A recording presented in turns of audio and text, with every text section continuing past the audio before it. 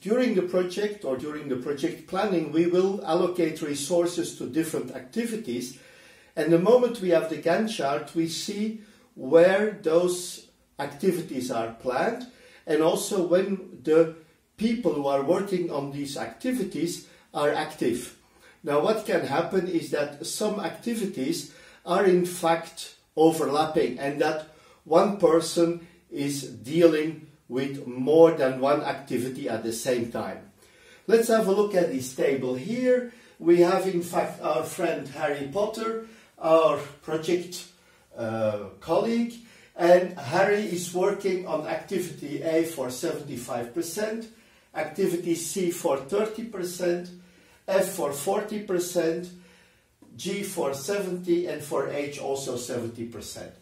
We put those data in the sheet, in the Gantt chart, and we see those A 75%, C 30%, F 40%, G 70%, and H also 70%. Now what we have to do now is to look at the different activities, and we have to see what is the allocation of Harry Potter, for example, in the first period, and we see it's 105%, 105, which is more than 100%, that's why I put it in red. The next period that Harry is working is period 2, but we only have 30%, which is okay, there is no problem. We continue and we see here again in activity or period 5, we have 110%, here also 110%, and here we have 70 and 70. Now we have problems here and here. Now what can we do? Now we are lucky in this case here. We have activity A and C which have slack. So these are not critical path activities. And what I can do, I can move activity A, for example here. When I move activity A to period 3, I see that we don't have a problem anymore. That's one possibility, what we can do with activity A. Another thing we can do is we can expand activity A. So we have 75% that Harry is working on activity A when we have one period. When we extend that activity, for example, to 3 periods, we have 25, 25 and 25, and then we don't have a problem here anymore. We can do the same thing here. We can expand this C over 3 periods instead of 2 periods, which would bring the activity of Harry Potter from 30 to 20%.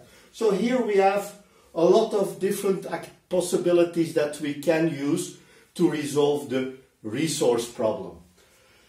Here we have a similar problem. We have G and H, which are in fact on the critical path. It gives us a problem, but we are lucky with activity F. Activity F here has 2 periods, but a slack of 2 periods too. So when I double the duration of activity F, we see that this becomes 20, 20, 20 and 20%. Basically, we go here from 110 to 90. We go here to 90, for example. We go here to 90. We also go here to 90 and here to 90%. So in this case, we are quite lucky because we can resolve the resource problem just looking at the table, and we can say, okay, we can use the slack. In this case, we call this leveling.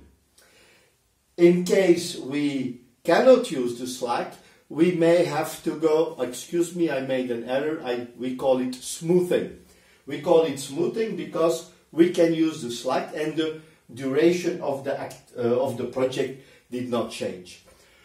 On the other hand, when we cannot resolve the problem using the slack, the duration of the project will probably increase or will increase, and in that case we will call it leveling. So these are the ways to deal with the resources issues, and that's of course something that has to be done. We cannot use the resources more than we have them allocated to our project, and overtime is also not so good, certainly not during the planning period.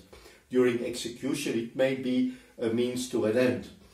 This is very important to understand, and it can become quite complex when you look at complex projects. Of course, project management software is there, and a lot of the software can help you resolve these problems. This was the part about resources, allocation, and resolving of resource problems. Looking forward to seeing you in the next presentation. Thank you and bye-bye.